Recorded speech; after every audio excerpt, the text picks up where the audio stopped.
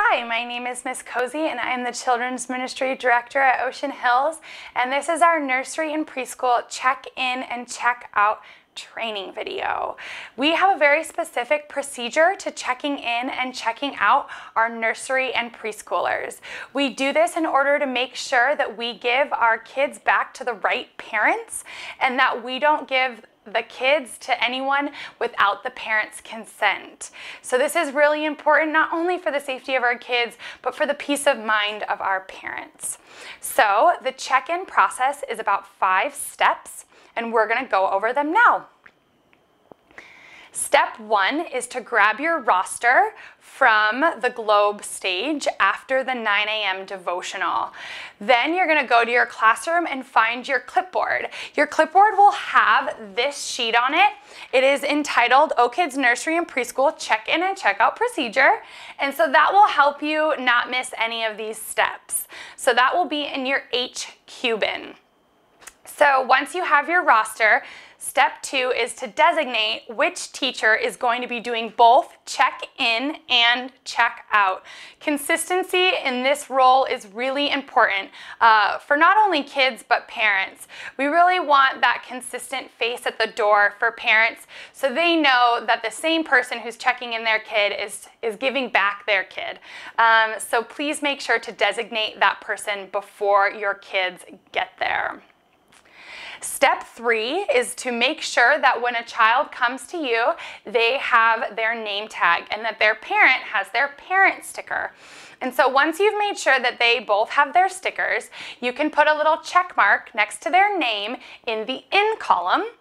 And you can also take this opportunity to ask the parents if they are the same person that's going to be picking up the child.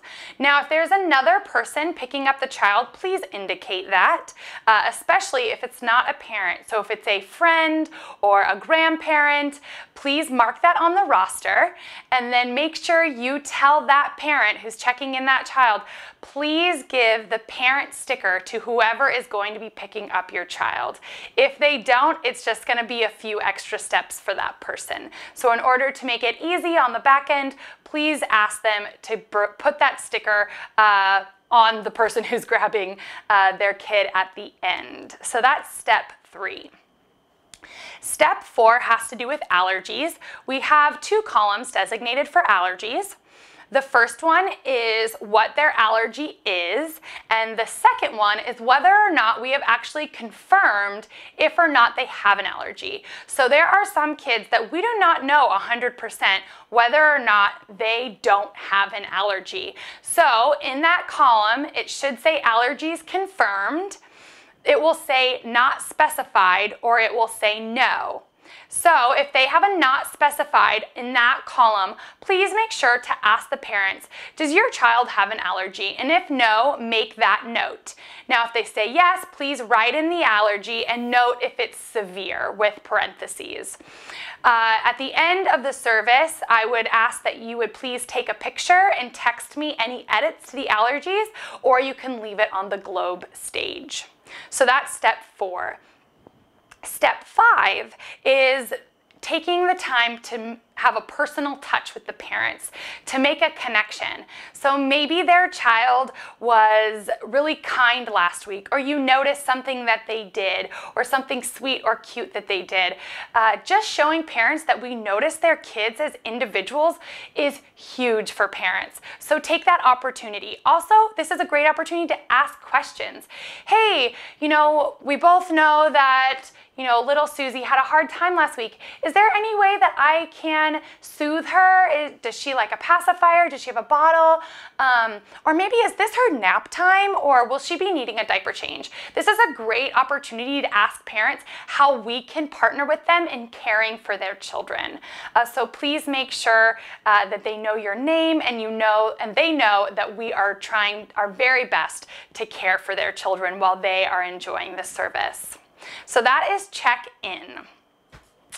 Check-out is a similar process. When a parent comes to the door, you're going to look for their parent sticker and then call over the child. And as the child is coming over, you can have the parent initial in the out column next to their child's name.